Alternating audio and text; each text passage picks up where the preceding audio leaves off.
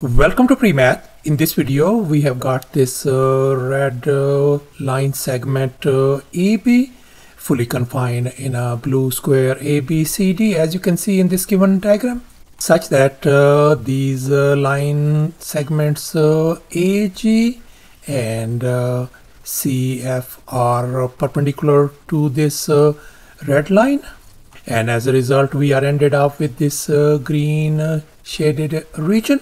And moreover, this segment AG is 64 units, whereas this segment FC is 40 units. And now our task is to calculate the area of this green shaded region. Please don't forget to give a thumbs up and subscribe. And please keep in mind that this figure may not be 100% true to the scale. Let's go ahead and get started, and here's our very first step. Let's focus on this blue square ABCD. I'm going to label this side length of this blue square as lowercase a. Then all of these side lengths are going to be lowercase a as well. And now let's recall the area of a square formula. Area is always equal to s square, where s represents the side length of the square. And in our case, the side length of this blue square is lowercase a. So therefore, this blue square area is going to be simply a square. So thus the area of this blue square could be represented as a square. And now let's assume that alpha and beta are our two complementary angles. In other words, the sum of these two angles, alpha plus beta, must be equal to 90 degrees. So therefore, if I assume this angle is alpha, we know this whole angle is 90 degrees. So therefore, this angle has got to be our angle beta. And furthermore, we know this angle is 90 degrees, this angle is beta. So therefore, this angle has got to be angle alpha. And now in this triangle, this angle is alpha, this angle is 90 degrees. So this angle has got to be our angle beta. And finally, this is our 90 degree angle, this is our angle beta. So therefore, this angle has got to be our angle alpha. And we know this is our 90 degree angle, this is our angle alpha. So therefore, finally, this angle has got to be our angle beta. So therefore, we conclude that these two right triangle ABG and the other right triangle BCF are our congruent triangles according to angle side angle congruency theorem. And here this is our triangle ABG, and this triangle is our triangle BCF, and these triangles are congruent since this side is equal to this side. And since these two triangles are congruent, so therefore we conclude that this segment FB is going to be equal to this segment AG. And we know our AG segment is 64 units. In other words, I'm going to replace this AG with 64. So therefore, our FB length turns out to be 64 units as well. And furthermore, this segment BG is going to be equal to FC segment, and in our case our BG is this segment, and that is going to be equal to this segment FC, and we know our FC segment is 40. So I'm going to replace this FC with 40 over here. So therefore, our BG segment turns out to be 40 units. So thus our this BG segment is going to be 40 units. And furthermore, since these two triangles are congruent, so their areas are going to be congruent as well.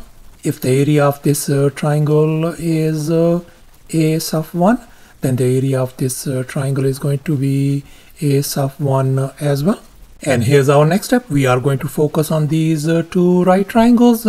This right triangle EFC and this other right triangle BFC. And we can see that these triangles are our similar triangles according to angle-angle similarity theorem. And since these are our similar triangles, so therefore we are going to have a proportion.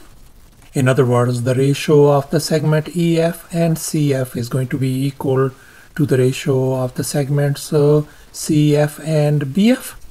And we are interested in finding the value of this segment EF. And now let's focus on this CF segment length. We know this segment length is 40, so I'm going to replace that one with 40 over here. Likewise, this CF segment length is going to be 40 as well. And finally, this BF length we already figured out is 64, so I'm going to replace that one with 64 over here, as you can see in this next step. And now I'm going to multiply both sides with 40 on the left hand side and 40 on this side as well. And here we can see this 40 and 40 is gone. So therefore our this EF segment length is going to be equal to, if we multiply and simplify everything, that is going to give us 25 units. So therefore our this segment EF length turns out to be 25 units. And now let's make an observation. We can see that this green shaded region area is going to be equal to the area of this whole blue square ABCD minus 2 times the triangle ABG area. And here I call this one 2 times since this triangle area is congruent to this triangle area as well. And finally, minus the triangle FEC area. We are talking about this triangle FEC area. So therefore now our task is to calculate the area of this blue square ABCD, the area of the triangle ABG, and the area of the other triangle FEC as well. And now we are going to focus on this right triangle ABG, and we are going to apply the Pythagorean theorem on this triangle. And here's our Pythagorean theorem: a square plus b square equal to c square. And in our case, our hypotenuse is lowercase a, and our other two legs are 40 and 64. Let's go ahead and fill in the blanks in this Pythagorean formula. So we got 40 square plus 64 square is going to be equal to lowercase a square. So therefore our a square value turns out to be 5696.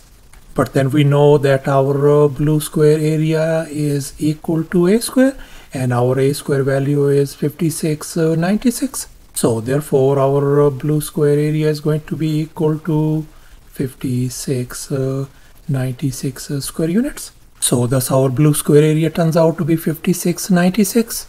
And now we are going to calculate the area of this triangle ABG as well. And now let's recall the area of a triangle formula. Area is always equal to a half times base times the height of the triangle. And in our case, the base of this triangle is 40 and the height is 64. So therefore the area of this triangle ABG is going to be a half times 40 times 64. And now if we multiply and simplify, that is going to give us 1280 square units.